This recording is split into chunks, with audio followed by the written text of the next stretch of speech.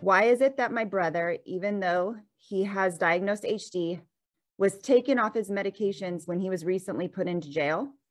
He went 10 days without medication. They were very dismissive when I called to talk to them about his care needs. What do I do if this happens again? That is a terrible situation that should not happen. And I'm sad to say that I've also seen it happen to people because the legal system is just not set up to address the needs of people with HD or with mental illness in general. But I'm really sorry that happened because it is a terrible situation. And I don't need to tell any of you, but being taken off your psychiatric medications and possibly your medications to suppress chorea puts you at all kinds of additional risks if you're in a prison population. So if you're on medicine for aggression, you could be more aggressive toward other prisoners or toward the guards. If your movements increase, you'll get treated as an outcast by other prisoners, or you might be more vulnerable to attack because they'll see you as having something wrong with you. It's just a terrible situation that I have seen happen. And I've had this experience where I myself have called the prison to try to get someone back on at least some of their medications, and they are incredibly dismissive. They are not sympathetic. What I would say is to be as proactive as possible, and certainly to get in contact with your center social worker if you've had a relationship with a center or start a relationship now with a center, to really figure out what advocacy venues are there for you within the local law enforcement system to figure out, number one, why is your brother getting sent to prison? So is it because he's impulsive? Is it because people mistake him for being intoxicated, because his walking is affected? So what's going on at the level of him being arrested and taken to prison? What can be done with local law enforcement? And I know that you've developed some great toolkits at Help for HD, and that HDSA has materials. And Lisa, you're nodding, you probably have way more resources than I do, but I know there are some terrific resources out there about working with local law enforcement, because that's probably the first step, is understanding why he's going to prison and what can you do to prevent that. And then to work with your social worker to figure out what advocacy channels are available so that if he is incarcerated again, how do you advocate for him to get his medications?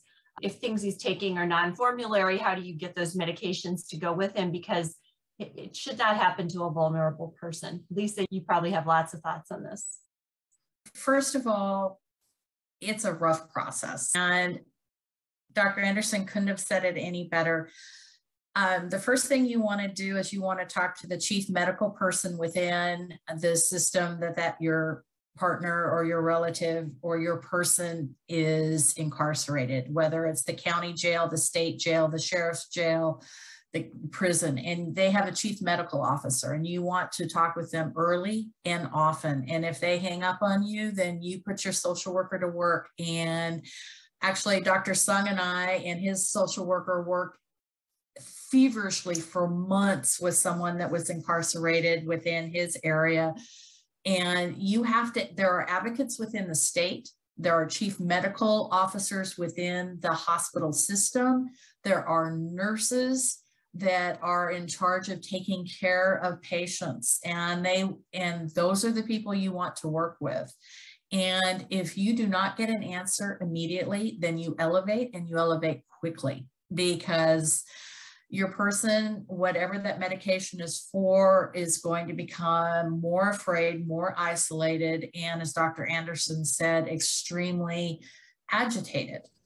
That is not a pleasant place to be in, especially when you have a medical condition. So step one, social worker. Step two, neurologist. Start documenting within the medical records. Start advocating with the medical professional within that institution. And if you don't get something immediately, advocate, go up the chain to the director of the prison, because they have a fiduciary right to care for that person medically and to ensure that person's safety. And it's their job. And sometimes you need to remind them often. If that does not work, you go to your state advocacy associations. You might not know them. We do as social workers, reach out to us. Dr. Sung and I have worked with his patients in his world. He has helped me with my patients in mine. We don't have walls. We will help you. And it's a tough situation. Send you lots of energy, and we'll be glad to help you in any way we can.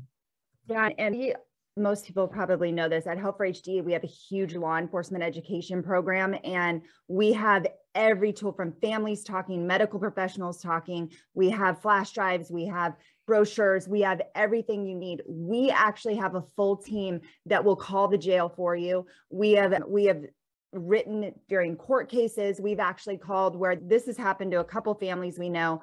And it's some weird thing. You're an advocacy group and you call and we talk to the medical, usually the head nurse. But if not, we'll go all the way, because you have to remember the top guys, the sheriffs, the police, these are politicians. They are voted in position. They do not want a bad case on their hands. So sometimes we have to go all the way up the line at Help for HD, and we do. So please contact us, because we had one, he was taken off all his medications. It was in Arizona. And we called and talked for an hour, and he was on all his medications within a couple hours. He was back on just like that. So don't feel frustrated and that you have to do it yourself, because advocacy groups like us, we have set up, and when we go in, we're very professional because we have all the tools we need and we know how to talk to them. So let us help you. Call Help for HD. Reach out to Vicki Owen, VICKI at helpforhd.org. She runs all of our law enforcement, and she will write letters. She will call. She is no joke. So get her on your team. And you'd be surprised, we answer emails all night long typically. So you can call us at any point. Yes. Sorry, shameless plug, but we worked really hard on that program. And we know and we know it works so well. Yeah. Okay. Next question is for Lisa. My partner is unsafe in the things he loves, like hiking, biking, etc. I must constantly make excuses as to why we aren't participating as much. The truth is, I don't know how to break his heart and tell him that I am scared he will become injured. Do you help with situations like this in your clinic? And is it something I can encourage our team to talk about, or to talk to him about? If so, who would be the person to ask to talk to? Really valid, real question. Thank you so much for asking it. Your first point is going to be your social worker in this case. Oftentimes, clinics will do what we call pre-screens. So before you come in for your clinic appointment, we will give you a call and say, how is your loved one doing? Are they having issues holding a coffee cup? Or how are they doing with their activities of daily living? Are they able to exercise? Are they able to do the things that they love? And caretakers, this is your opportunity. If we don't ask, call and talk with us. You can have a one-on-one conversation with the social worker prior to that clinic visit and say, my loved one, I'm terrified. He wants to climb to the top of the mountain and I'm not sure he can make it 12 feet off the ground. And what we can do is we can frame that conversation within your clinic visit very organically. So Dr. Karen or Dr. Victor can say, so are you able to do the things that you like to do? Are you feeling a little worried when you start hiking? Are you feeling a little uncomfortable when you have to really brake on that bike? Are you able to change gears? And it's a very safe conversation to where we can understand where those challenges might be. And then what we can do is we can provide resources to help. We can bring in physical therapy, or we can bring in occupational therapy to have that person build strength, to build different ways of moving in such a ways that you're able to continue to do the things that you want to do. And also too, I think I loved your way you said, how do you help our team? And oftentimes too, we will have conversations with friends and family about HD so that you can help friends understand the person might not be able to respond as quickly. There might be some slower processing, but that's okay. Let that person take the time to gather their thoughts, to be able to speak, to be able to communicate. And in that way, you're building a support system, you're building a support structure so that you don't have to carry that all on your shoulders alone.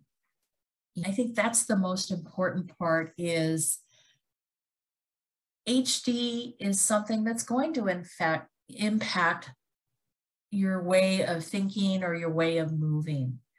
But that doesn't mean that we as family and friends and community can't continue to support you.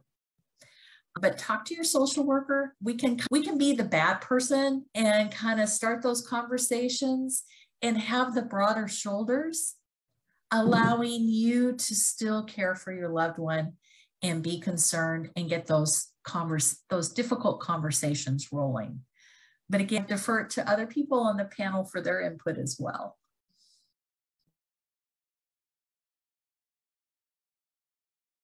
Okay. Dr. Are we ready? Do you guys have anything to add? The only thing I was going to add is just what Dr. Anderson already said before. Are there parts of those things that you can still do? And maybe doing those things as opposed to doing the whole thing and still providing some enjoyment. I think taking things away completely, we don't want to take that. We want to maintain the quality of life as much as possible, but maybe there's still ways to do this. And we're definitely open to talking about all those things in our clinics. So Dr. Sung, I am starting the process of being tested. I have an appointment with a genetic counselor. What question should I ask? How should I be prepared? That's a great question.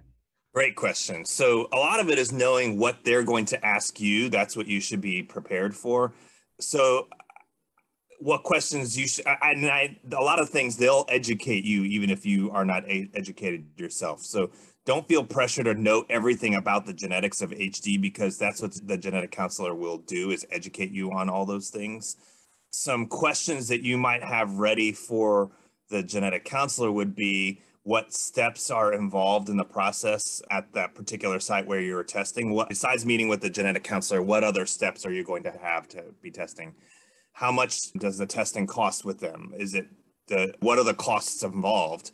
How much does the gene test itself cost? How long does the test take to come back with the lab that they use? Because they will know the answers to all those things. How flexible will they be in scheduling results disclosure? Like from the time your test results come back, how long does it take for you to get in to get your test results? And then as far as like, how can you be best prepared? Know that they're going to ask you about things like life insurance, disability insurance, and where you stand on what you have on those things. So get your stuff together. Think about those things already ahead of time. Decide who your support person will be. All centers are going to require that you have some support person, some primary support person to go through the process with you. So decide who that person will be with you through that process. Be prepared to answer questions about your family history. They're going to ask you specific questions about who in your family had HD, what symptoms they had, and at what ages, what their repeat numbers were, if you can have access to them. So prepare that information ahead of time.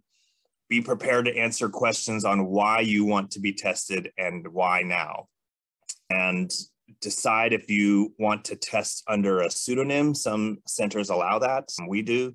Decide how you want to pay for the test. Do you want to run it on your insurance, or do you want to pay cash? If you want to pay cash, just as a fair warning, none of these testing labs accept literal cash in an envelope. You need to, I can't even tell you how many times I've had patients come for testing and they bring an envelope full of cash, and we can't do anything with that. Bring a credit card.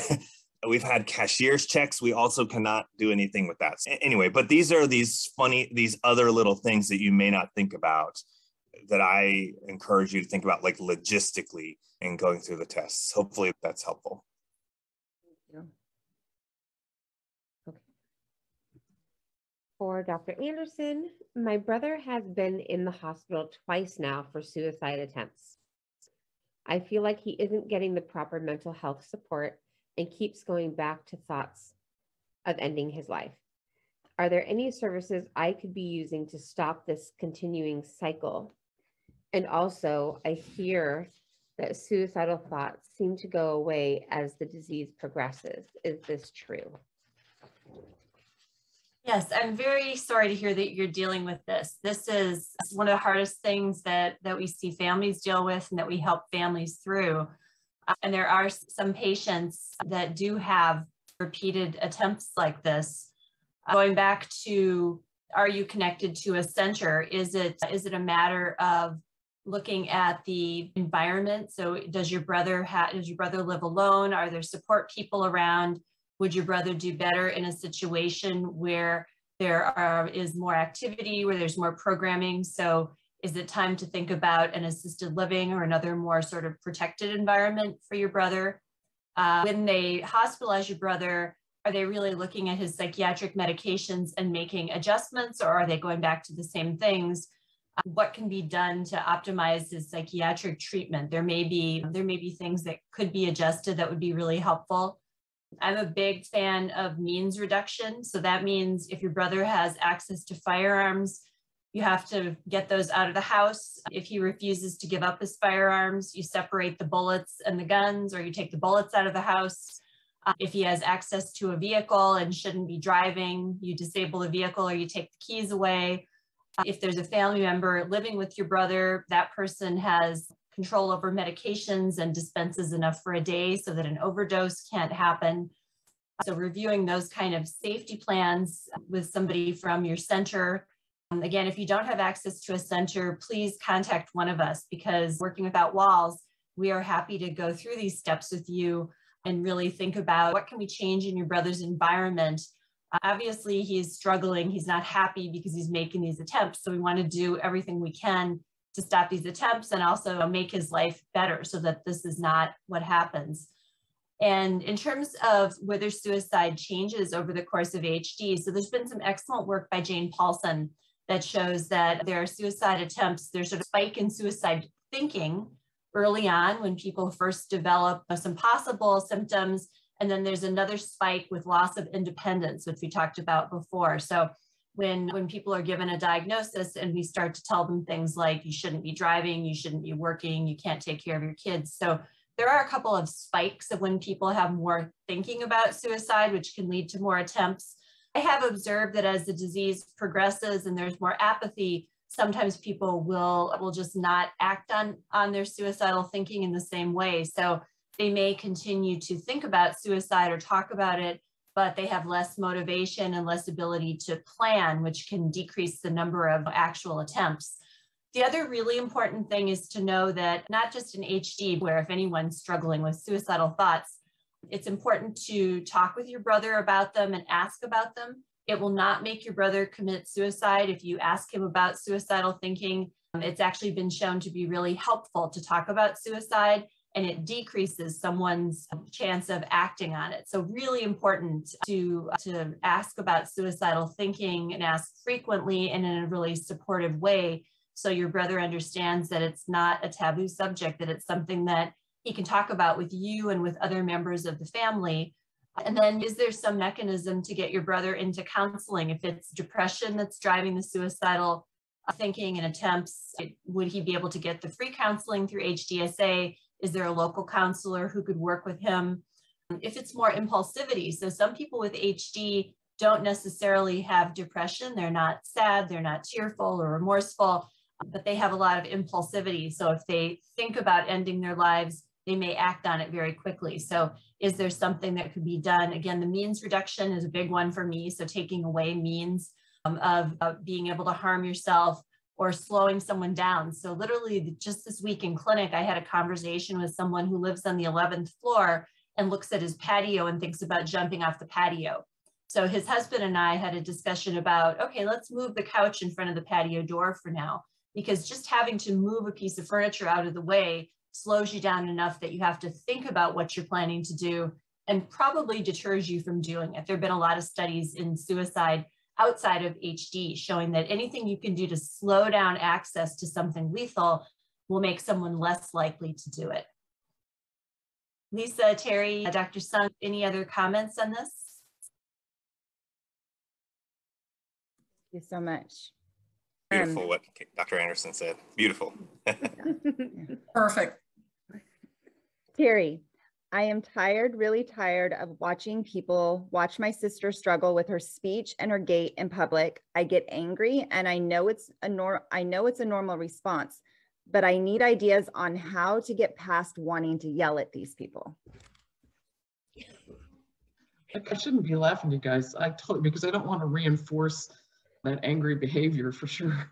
But I understand why you feel that way. I totally understand why you feel that way. And good on you for bringing the issue to talk about.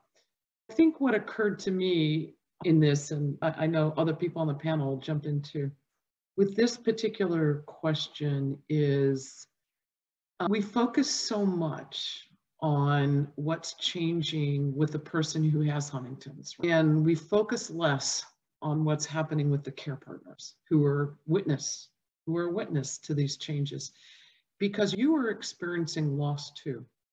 You're experiencing the loss of your partner, who you're experiencing the roles that person provided for you. You may be in a position to be now providing medical care, which you may or may not have known was in your future. So I think it's really the one thing that you have control over you don't have control over other people. And trust me, I totally empathize and with your frustration with that. And it's unconscionable. It's absolutely unconscionable that some people are just rude. And so I would do a couple of things. One is, if you feel like controlling anger is hard for you, then it might be that you could reach out to another, like a trusted confidant, potentially a counselor, potentially a medical personnel, in how to manage that anger when it crops up for you. Because if any of us were in that position, and if you can control your anger, that's one thing, but you think that you're getting sick and tired of it. So one of the things that you do have control over is, are there things I can do to mitigate how angry I get? And I would encourage you to think about those things. And Dr. Anderson may have some specific recommendations for how to do that. Some people advertise. There have been different families who've created shirts or pins. I have Huntington's disease. And some people, I think, some people like that strategy, and it's helpful for them to put it out there in the beginning. And other people don't like to advertise. And I'm not really sure which side of the fence you sit on, but if you're one of those people who are okay with trying to preempt that kind of response, you could get those neat t-shirts that say things like, I have Huntington's disease, or it's a neurologic behavior, or you can take the opportunity when people make a comment or to educate them. But if you're angry, that's probably not that may be a hardship, right? You try to take the higher road all the time and make it a teaching moment. But the opportunities that you have to make it a teaching moment are good. I want you also, or I should say, I would recommend also, like I say, with somebody you trust, somebody that you're close to, is talk about your grief, right? Your grief that things are changing, your grief of watching your partner, and your grief of what you're losing, and then see if you can mitigate an anger response, and think about if you want to strategize with being one of those people who advertise out the gate that I have a neurologic disease. So anybody else want to jump in there? Got some other helpful suggestions? I'm going to say that your response is 100% normal. And I agree with everything that Terry has just said. Another option or resource, different centers have caregiver support groups. And I think that's a lovely way to be in a room with like-minded souls where you can feel comfortable in saying what's really on your heart, what really hurts for you as a caregiver, and learn from others that are in the same shoes that you are in. I have a weekly happy hour, and it's turned into kind of a caregiver support group, and that you can come in and say, you know what, this week has sucked and this is why. And you're in a super safe environment, and someone else can chime in and say, can you believe this happened to me? And it's that acknowledgement that you're not alone. Because let's be honest, being a caregiver, your shoulders are huge. And you need just as much support, and oftentimes more support at times than the actual patient. And I think it's really important to acknowledge that, and then to seek those support groups where or that trusted person or that confidant, to where you can just be yourself and have that moment of release. Also, having some one-on-one counseling is really beneficial as well sometimes, to be able, if you're not so comfortable in a group environment, to be able to share those feelings and those frustrations and come up with some coping mechanisms that really work for you. Thank you, Lisa. And just to say, I love what you said about the support groups. And another shameless plug, Help for HD does have currently 2 virtual support groups. And we've learned that not only does, of course, we'd all like to sit in the same room and hug and all of that, but sometimes it's not doable in situations when you're a caregiver. And so we've tried to kind of, COVID and everything happening, it actually became the perfect opportunity to turn it into something virtual. So if people can't leave the home, then they have the chance to jump on with us.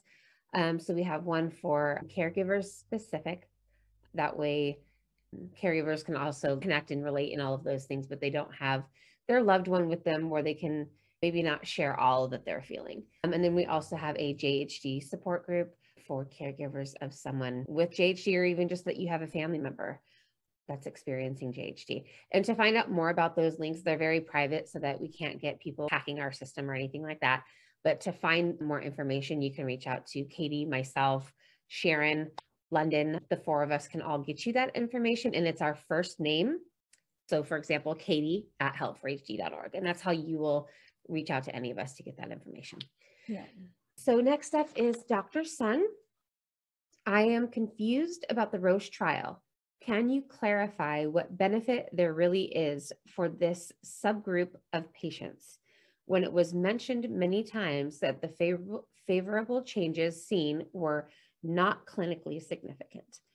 Why would they be doing another trial that didn't show clinical significance? Oh, this is a big one to unpack. And I was trying to decide how deep I want to go in this. I think I have to just assume that you know some things already about this trial already. To explain everything about this trial would take up all of our time. But to summarize quickly, in May of last year, the Roche trial, they pulled the plug early when they did an interim data analysis, and they found that overall for all 600 patients in the study, when they analyzed the data, it was looking like that the patients on all their major endpoints, the clinical endpoints, the MRI endpoints, things like that, that patients getting the drug were doing a little bit worse than the patients getting placebo. And they didn't think with the little bit of data outstanding that it would turn itself all the way around. And so they went ahead and pulled the plug. But then the recent announcement in January with the reanalysis, or when they did a deeper dive into the data, they found that if you divide into 2, so in the low dose population, so they tested placebo versus low dose versus high dose.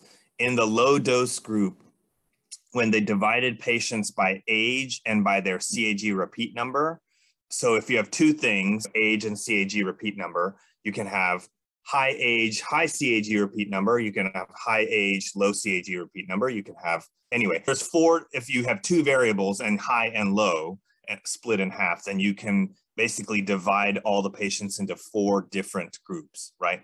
So in the low dose group and in the quartile of the quarter of the patients that had both a low age which is age less than 48, and then a low CAG repeat number. It's complicated to describe what exactly that is because it's built into another variable. Anyway, but low in the lowest age group and the lowest CAG repeat number, and getting the low dose of the drug on all the major endpoints clinically, like the motor function, the cognitive function, the shrinkage of the brain on MRI, things like that. It was showing that maybe in that group, it was flipped the other way, where actually people getting the drug were a little bit better.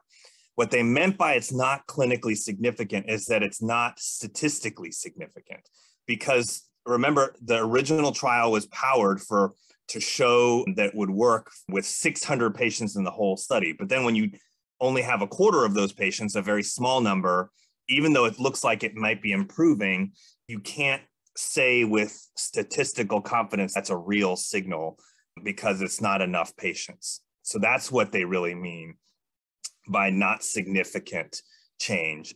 But because the naysayers would say, well, because Roche invested $100 million in this drug, that they're not wanting to let it go. But if you have been involved in the HD community and seen how Roche and Genentech have really supported the HD community overall, I think personally that it's more than just that they invested $100 million. They really do and have shown it that they care about our community. They care about our patients and families, and they really do want to find something that will help and make a difference. And so what they want to do then is to go back with a low dose and look at a lower age and a lower CAG repeat number, and then redo a whole study with enough patients, with a large enough number of patients, to see if it really will work or not. And it's hugely expensive for Roche to do this, but I think it shows their commitment to the community. So that's the why. And I don't know, for me, we don't know until we do the work. Maybe it will work out, maybe it won't, but I always have hope. It's not dead yet. So that's my take on the Roche trial and my spin, like my take on what that update means and the why. Hopefully that answers the question. Thank you, Dr. Sung. Lisa, the next one's for you. Do you recommend traveling 5 hours away to a center of excellence? I'm struggling to justify the travel time and having it likely having to stay overnight. I wonder what it's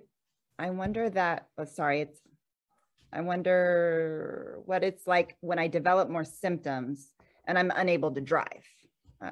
And I don't have a care partner currently. Can I receive telemedicine? And they reside in Texas.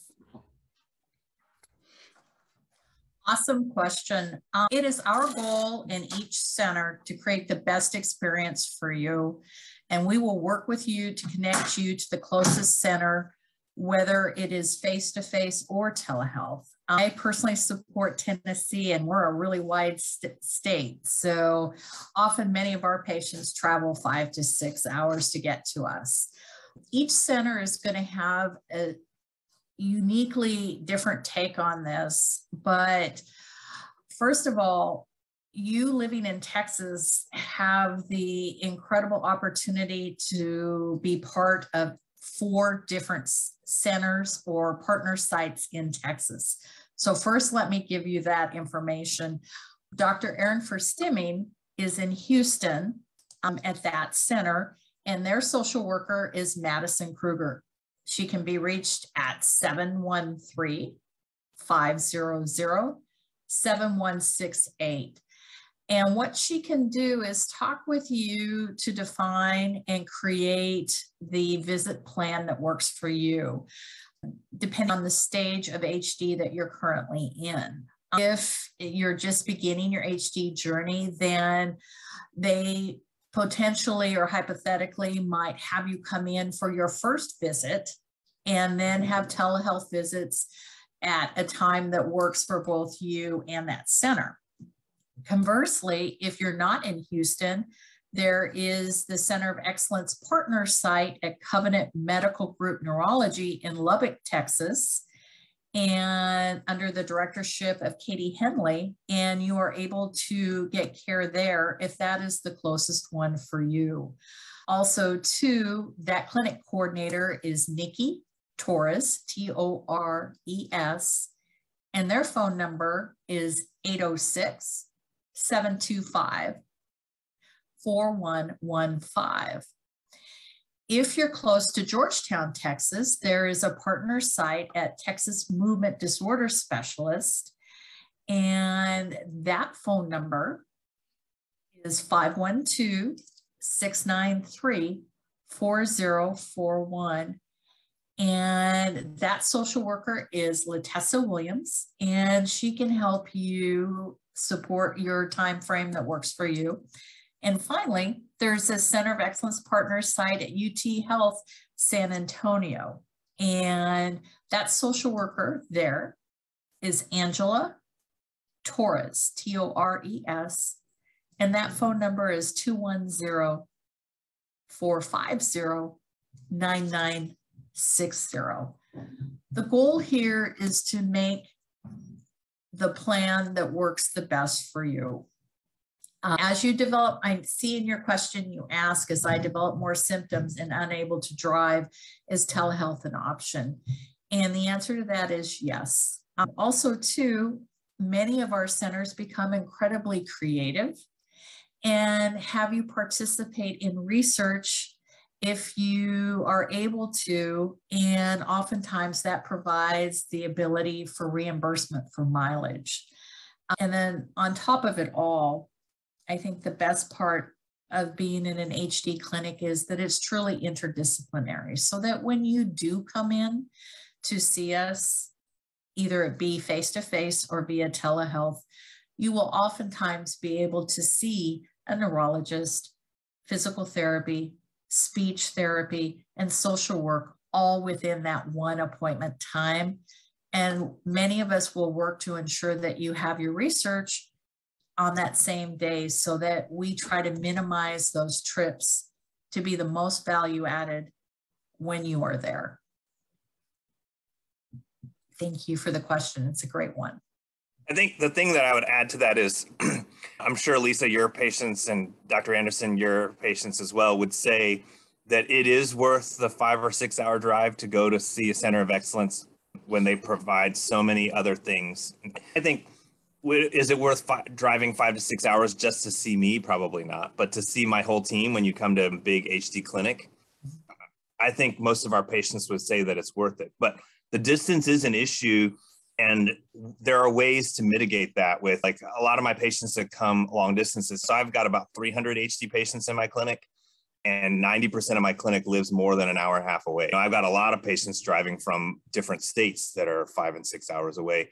But what we do for those patients is, let's just see you once a year in the big clinic, but then we'll do telemedicine and all sorts of stuff and get you care in between or something like that. And then, as Lisa spelled out so beautifully, she looked everything up for you. I'm from Texas originally. You know, everybody knows how, if you're in Texas, you know how big it is. On I-10 from El Paso to the east end of Texas is further than El Paso to LA on I-10. That just shows you the width of Texas is so big.